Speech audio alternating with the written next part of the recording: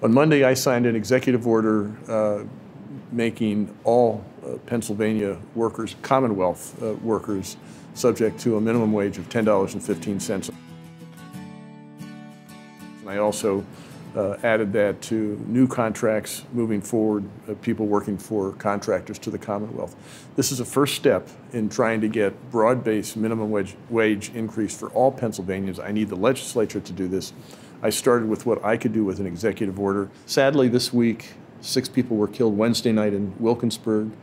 6 people were killed Monday night in Philadelphia. Problem with gun violence in urban areas continues for Pennsylvania. We need to get our arms around this. We need to do something to address the menace of urban violence.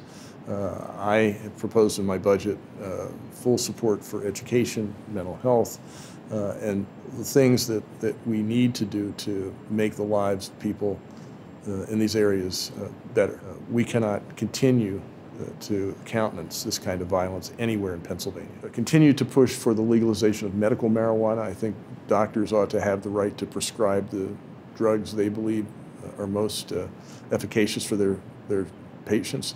And I applaud Republican Majority Leader Reid, the House of Representatives, for deciding to push this forward. As you know, a bill passed the Senate with broad bipartisan support, and the hope is it will do the same thing in the House, and if it reaches my desk, I will sign it. The state employee retirement system and the teachers' retirement system both made a good first step in reducing Wall Street fees this week in announcing that they had reduced fees by about almost $120 million.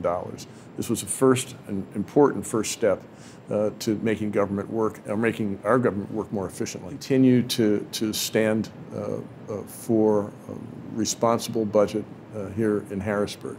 And by responsible, I understand that we need to have a debate over policies and priorities, but there should be no debate over whether we balance the budget. Two paths.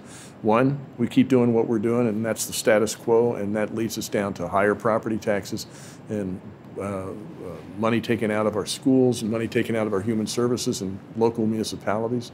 Or we do what I proposed in my budget, which is a modest revenue increase at the state level, $3.17 a week if you're making $50,000 a year. And for that, we get a balanced budget, and we get schools that actually stay open, and educators that continue to do what we need them to do, human services that do we need them to do at the local levels to make this Commonwealth great.